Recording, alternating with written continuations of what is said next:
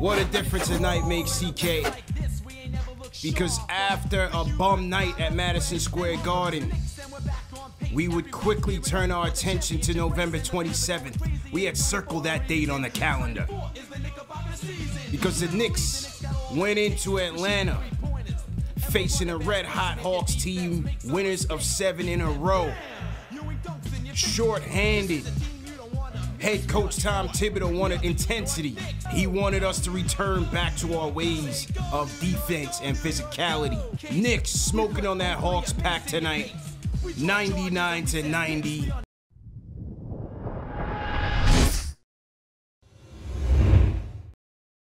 Second night of a back-to-back. Tibbs wanted intensity, Tibbs wanted energy, and he got that. A lot of places we could go tonight, bro. I literally felt like all 9 players who played tonight contributed to this win in a major way at different points in the game.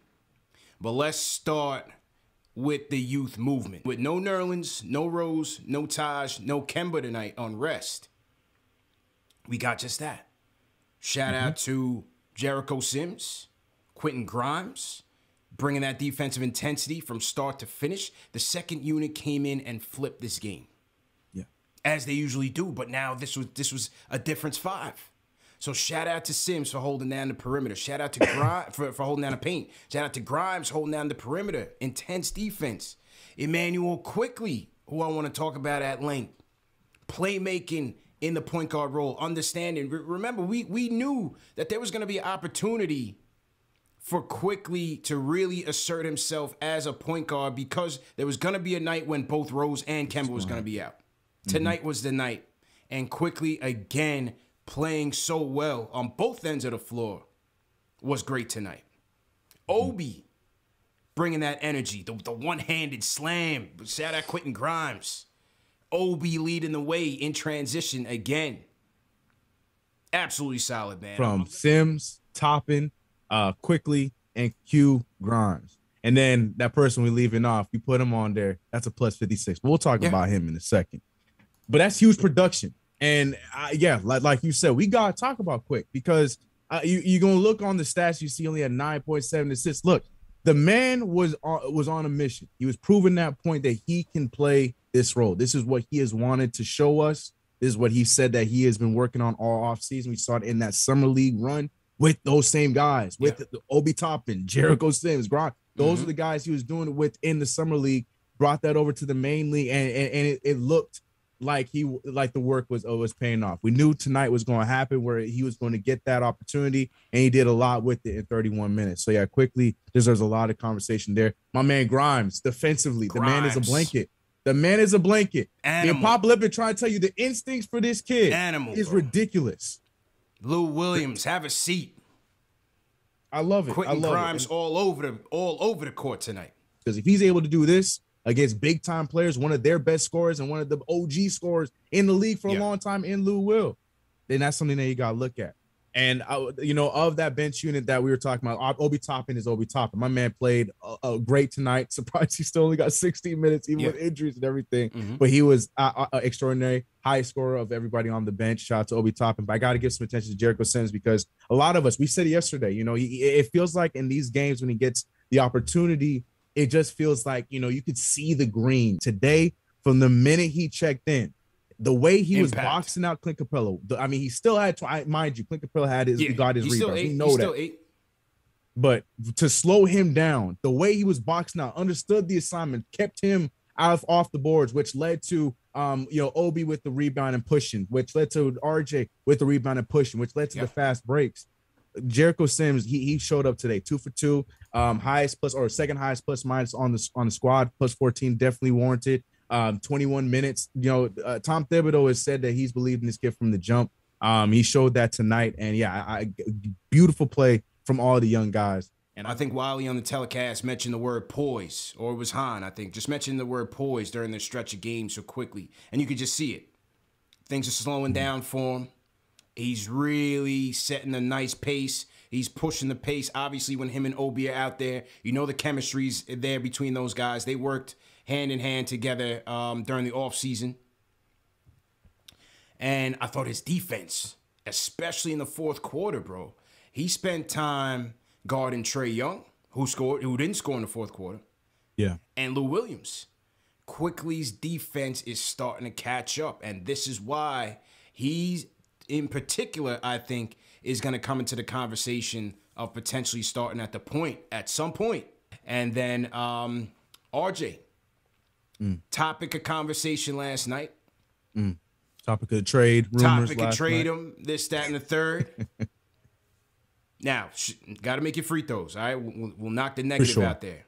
For sure. Plus 18 on the night, 15 points, 7 boards, 6 of 11 from the field. And what I liked about RJ is that he only took 3 threes, didn't settle at the line. He was attacking, bro. He was attacking. And what we've been saying, you know, what a lot of people have been saying over the past few weeks is he runs much better with the second unit because they push the pace. Push the pace. That's how he wants to play. RJ's game is transition. That's part, you know, and it's not to absolve him from his deficiencies overall as a player. But it's just to say that when he's running with the starters, they just run at such a much slower pace. That's not his game. But was seeing RJ Barrett play more with that second unit to see his game open up. And everything you just mentioned was the reason why we all need to see it. We all want to see it because, you know, the way that he plays in that fast pace, whether he has the ball or he doesn't have the ball, opens up the floor and opens up the game for not just himself, but for so many other players that were on the floor tonight. Manuel quickly was given so many other open opportunities because RJ Barrett was still on the floor. That's and the way that he is able to drive, get the attention, and like you mentioned, push that ball out for an open shot from Quickly. And in other instances, the way that he's able to draw the attention, slip the ball over to whether it's Mitchell Robinson or Jericho Sims that are right there for an easy dunk or easy put up. Like those are the kind of things that you don't get to see him run with that starting unit because, you know, A, fill in the blank is dribbling the air out of the ball and eventually the ball gets them in the corner.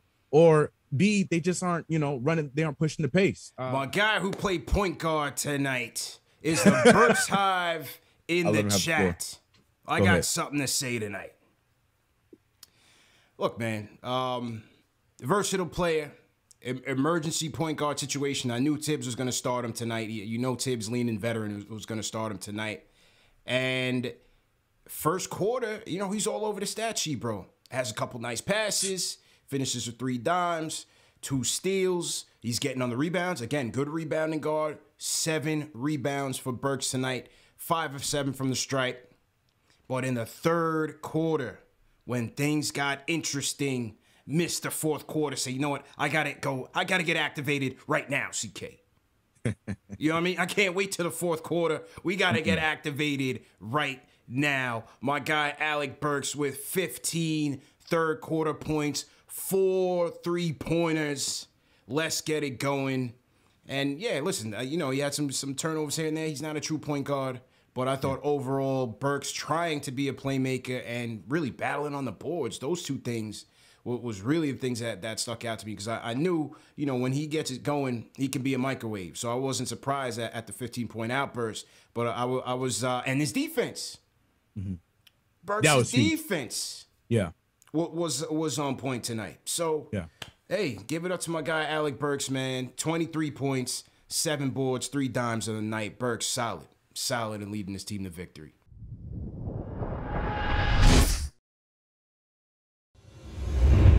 I mean, I thought Fournier was terrific tonight.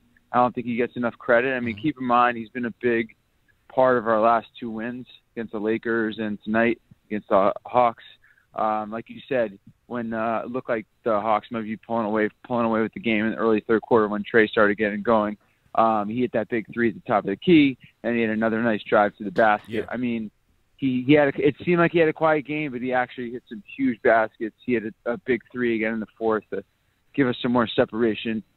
Obviously, it was great to see the kids get out and run. I really like Grimes' game, even though you know, the stats really aren't there. Just the way he's playing out there, his savvy, he doesn't look like he's scared of the moment. I think Sims needs more time. I think Alec Burks is our most reliable player. Let's do it. And again, I think people need to lay off Fournier. I mean, he's been a little bit inconsistent so far, but he's Reggie Bullock. Take a look at Reggie Bullock's numbers. He's been awful this year. How would you feel if you were committed another 3 years to that guy who can only do one thing, and that's catch and shoot the ball as much as he was for us. So Evan Fournier, much more skilled. There's much more potential there. He's had two of his last 3 games have been huge for us, and they've been responsible for us winning. Because all 5 Knicks players on the court were drafted by the New York Knicks. Ooh. Now, +8 plus minus.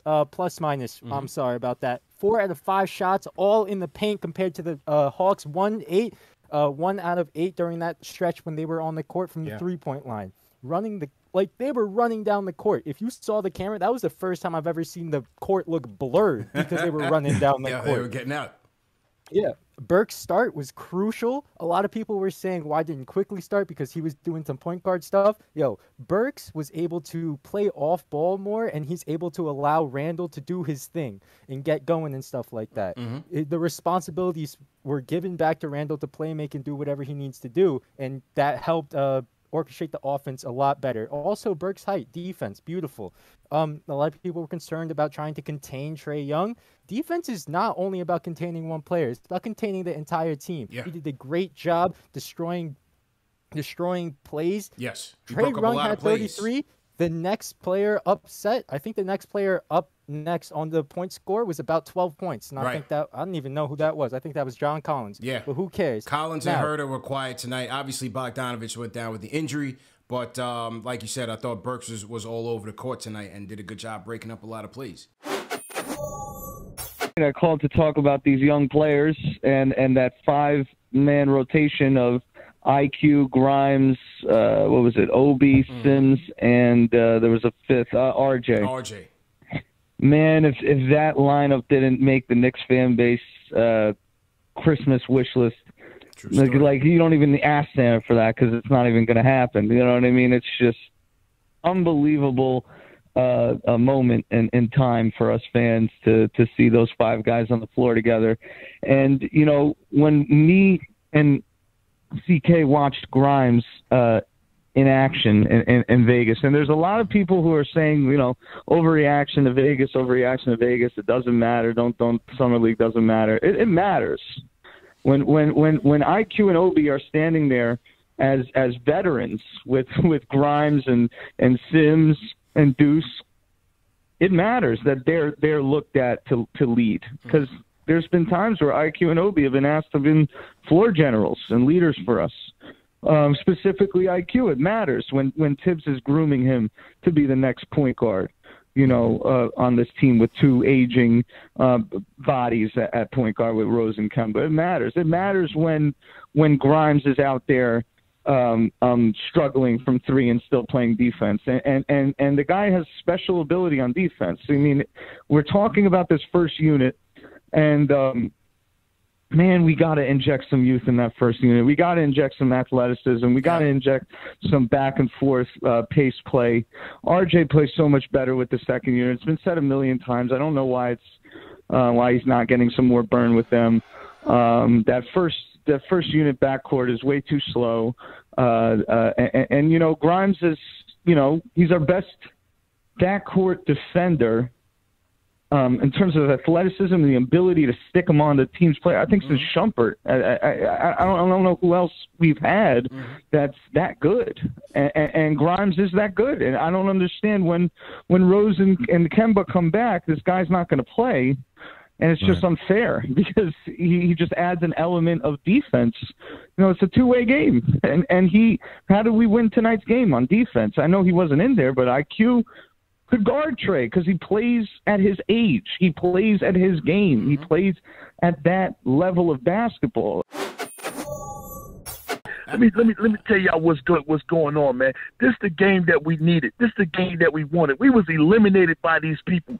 So our whole off season, we go ahead and put together our team and been prepped up and waiting on this team right here. This the game right here tonight that's going to turn our whole season around. I'm telling you, we was waiting for this game right here, and we weren't even at full body count. You know what I'm saying? But shout out to Mr. Wilson. He was up there talking about how them guys are sliding their feet. Let me tell you, you can hear them guys talking and screaming and hollering at one another, playing for one another, talking about Grimes, talking about Quickly, talking about Obi, talking about Sim, You can hear them getting at one another about telling them what they need to do on the court and how they need to handle their business. And when they took Obi out that game right before the half in it, and put Julius in there, when we was on that run, everybody on the side was cheering up Obi like it's okay, because they knew that sub was not supposed to have come, man. But I'm so happy. I feel so great tonight, man. You know what I'm saying? This is a big time win, you know what I'm saying? And just to be in that building and turning up, you know what I'm saying, hollering and screaming at the players right there on the bench with them, getting at their faces and handling their business. Go, we got one for the home team. Bring your dustpans to the Garden on the 25th, man.